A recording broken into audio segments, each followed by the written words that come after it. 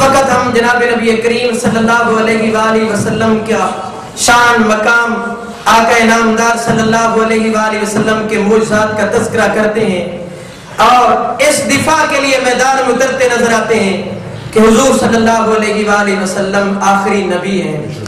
جہاں ہم آقا مدنی صلی اللہ علیہ وآلہ وسلم کی ناموس کے لیے ختم نبوت کے لیے آتے ہیں تو جب صحابہ کا مسئلہ آتا ہے تو وہاں بھی الحمدللہ ہم سینہ تان کے آگے آتے ہیں.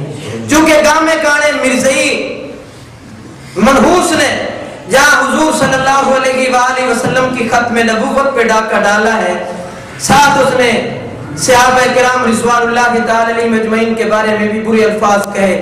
اس نے تو اس مقدس ہستی جن کا نام ملامی اسم گرامی سیدنا حضرت علی المرتضیٰ سب کہہ دو رضی اللہ تعالیٰ عنہ، انہیں بھی معاف نہیں کیا. اور اسے معلوم نہیں کہ یہ مجاہدین ختم نبوت جن کا مشن تو یہ ہے، یہ جو کہتے ہیں علی نبو ترابا دن، علی نو لا جوابا دن، علی دا نام لمنا بھی نبی والے ثوابا دن. سیدنا حضرت علی المرتضیٰ شیر خدا رضی اللہ تعالیٰ کو بھی حضور صلی اللہ علیہ وسلم نے کس قدر پیار دیے. صحابہ کے درمیان اعزازات تقسیم کیے گئے. کہیں تو یوں فرمایا رحماء بینہم، کہیں فرمایا اشداء علی الکفار، کہیں فرمایا اصدقہم حیاء عثمان. سیدنا صدیق اکبر کے بارے میں فرمایا رحماء بینہم، میرے صحابہ میں یہ بڑا رحم دل ہے، یہ شفقت کرنے والا. ارحم امتی بے امتی ابو بکر، بڑے رحم دل ہیں. فاروق اعظم کے بارے میں فرمایا اشداء علی الکفار، کفار کے بارے میں سخت. عثمان غنی کے بارے میں فرمایا اصدقہم حیاء عثمان، کہ حیا کا یہ تاج سیر سجانے والا میرا عثمان ہے. جب سیدنا حضرت علی المرتضیٰ کی باری آئی فرمایا وَأَقْزَاهُمْ علی، میرے صحابہ جب تمہیں کوئی مسئلہ درپیش ہو تو میرے صحابہ کی کچہرے میں عدالت میں چیف جسٹس اور یہ قاضی میرا علی ہوگا. اور حضرت علی رضی اللہ تعالیٰ عنہ سے حضور صلی اللہ علیہ وسلم نے اپنی حیات طیبہ میں اپنی موجودگی میں بھی بہت سارے مسئلے ان سے حل کروانے کے لیے صحابہ کو بھیجا. اب چند ایک باتیں نقل کر کے آگے میں استاد جی کے حوالے کرتا ہوں.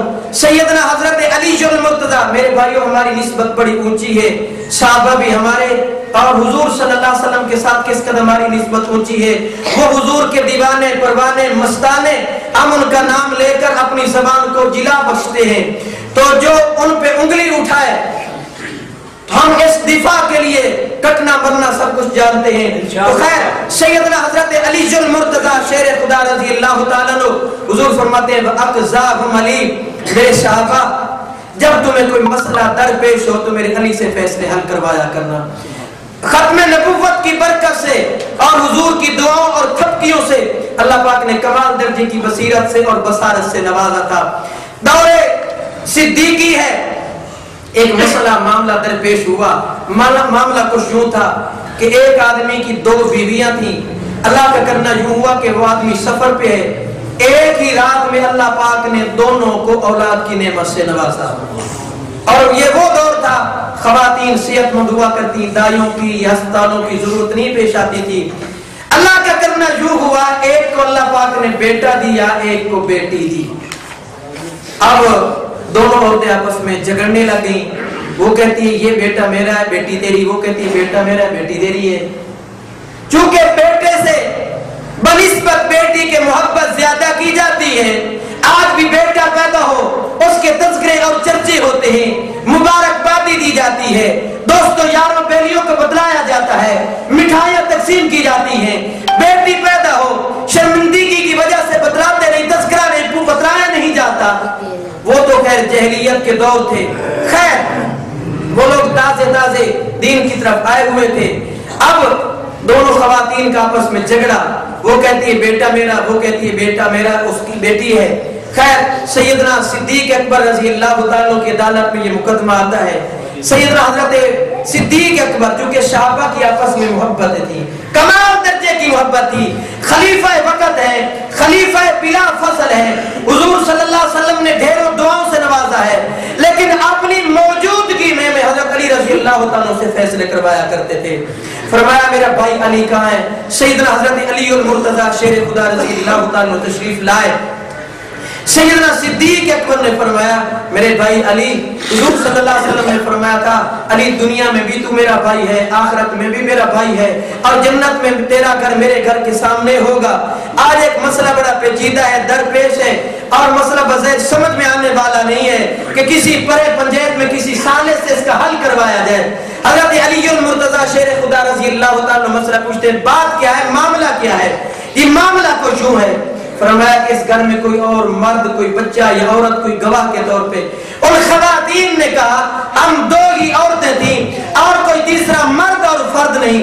अब अल्लाहुल ग़ुयूब रब की जात है, जर्रे जर्रे का इल्म सिर्फ अल्लाह को है। अब हालात से क्या हुआ, रात की तारीकी में किसके यहाँ बेटी हुई, किसके यहाँ बेटा हुआ, ये अल्लाह के अलावा कोई नहीं जानता।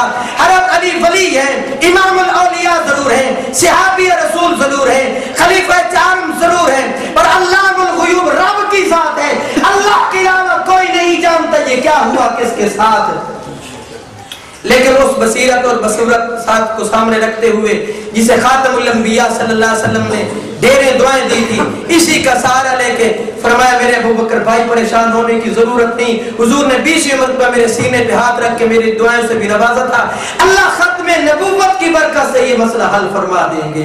एक तरतीब मेरे सामने आई जी, क्या है? फरमाया यूं किया जाए, छोटी छोटी कोई प्यालियां वो जो मिकदार में देखने में बिल्कुल बराबर नजर आए, हम वजन हो, वो छोटी छोटी कोलियां या प्याली मंगवा लिया जाए। कर 2 प्यालियां मंगवा ली गई। अब लोग हैरान थे कि मसला कैसे हल होगा, एक का बेटा एक की बेटी। मेरे भाइयों साइंस और टेक्नोलॉजी ने इतनी तरक्की कर ली है, लिबार्टी वाले कहते हैं एक कतरा खून का आ जाए हम ये बदला सकते हैं इस आदमी के वजूद में क्या क्या अमराज क्या बीमारी है। लेकिन यहाँ साइंस फेल है, टेक्नोलॉजी फेल है। यहाँ खत्म नबूवत की बरकत से नबियों वाला इल्म यहाँ काम आएगा जिसे नबूवत ने दुआएं दे के नवाजा। हज़रत अली मुर्तज़ा इन सारी चीजों को पीछे रख के ये मसला हल करते हैं। अब लोग हैरान कि मसला कैसे हल होगा।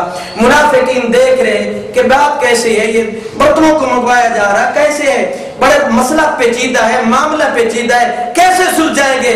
दुनिया हैरान है। सैयदना हज़रत अली मुर्तज़ा शेर खुदा रज़ी अल्लाह तआला फरमाते हैं दोनों प्यालियों पे निशान लगा लिए जाए और किसी खातून को भेजा, उन्हें कहा जाए कि वो आप हर औरत इसमें अपना अपना थोड़ा थोड़ा दूध निकाले, वो आधी छटाक निकले, रत्ती या माशा जितना भी वजन हो बर्तनों में अलग-अलग और निशान लगा लिए जाए इस बर्तन में फला औरत का दूध है।